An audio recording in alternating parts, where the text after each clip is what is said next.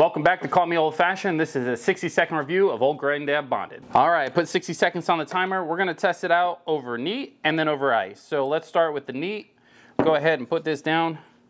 60 seconds, I don't know if I give myself enough time. Smells delicious.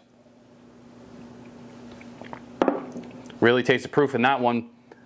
I like it. I can mess with that. Get over ice. That's definitely a little bit different from the stuff I have been drinking. This is my first time drinking Grandad, so let's go ahead and try this. Actually, I'm an ice guy, but over ice is not the move. Neat is definitely going to be the move. If I had to give this a score, I give it a 6.2. So there you have it, 60-second review. Might have turned into 30 seconds. Stay tuned for the next one.